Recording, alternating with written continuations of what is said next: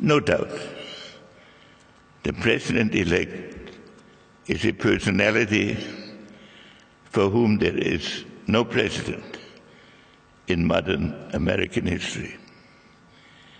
And his campaign included rhetorical elements, challenging patterns heretofore considered traditional. Before postulating an inevitable crisis, an opportunity should be given to the new administration to put forward its vision of international order. The international debate should be over evolving American policy, not over campaign rhetoric.